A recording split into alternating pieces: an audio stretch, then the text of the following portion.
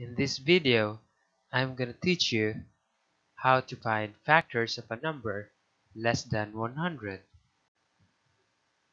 So let's say, for example, we have find the factors of number 52. So how to find the factors of this number? And first of all, what is a factor? So factors are numbers, pairs of numbers that when you multiply them, you will get the number.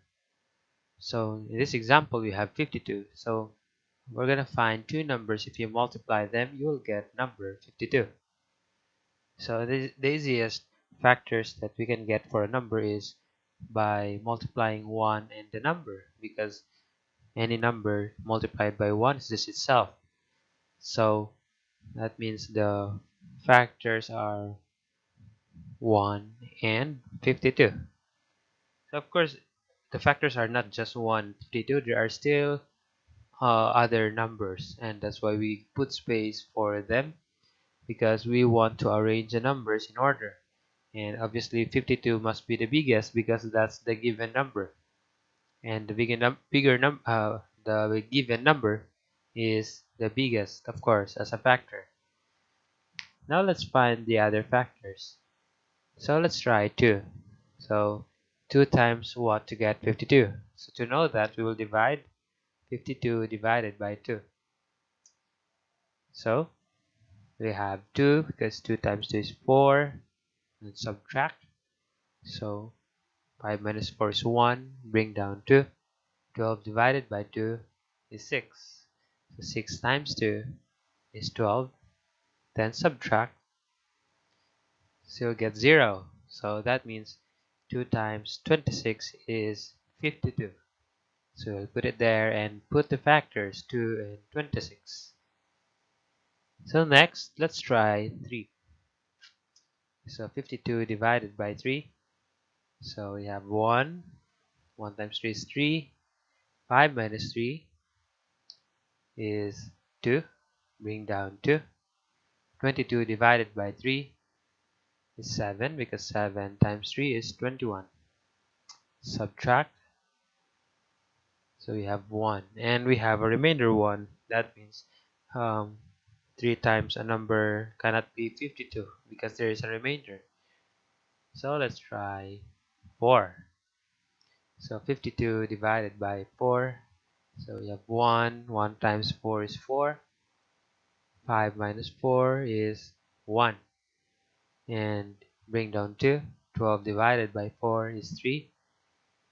So subtract, we have 0. So that means 4 times 13 is 52.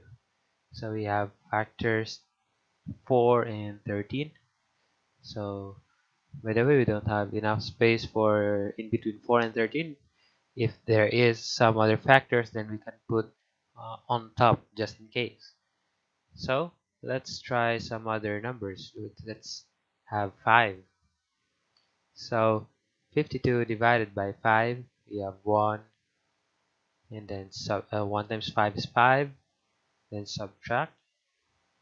So that's 0. Bring down 2. 2 divided by 5 is 0.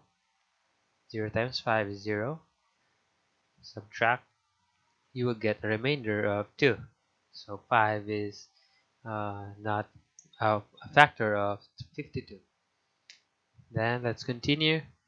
52 divided by 6. So it will be 8, because 6 times 8 is 48. And 52 minus 48 is 4. And there's nothing to bring down. So 6 is not a factor of 52 because it contains a remainder when you divide it.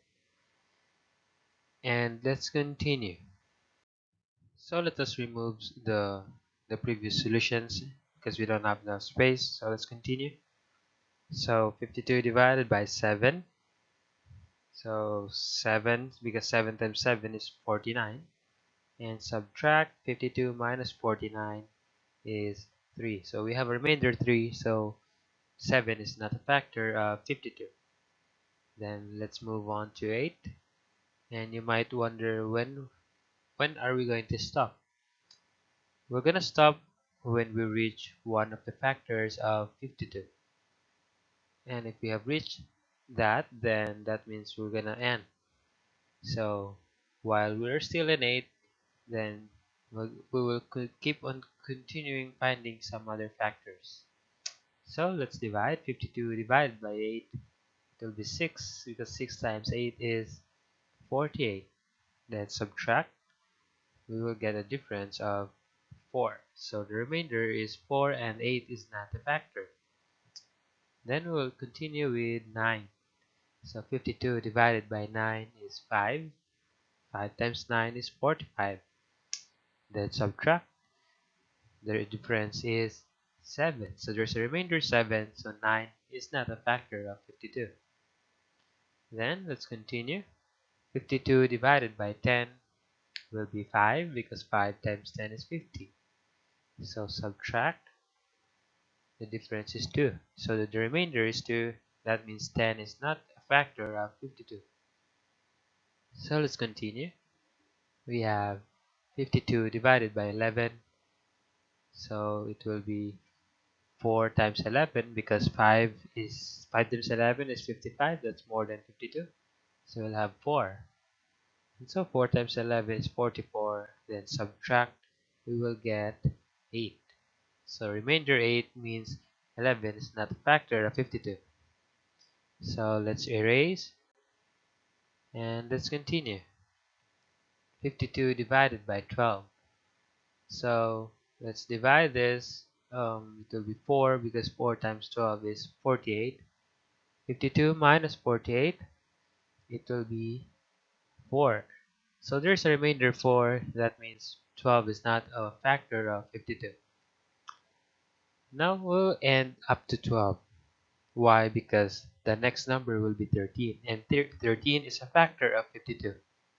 And that means there's no other factors aside for these numbers 1, 2, 4, 13, 26, and 52 for the number 52.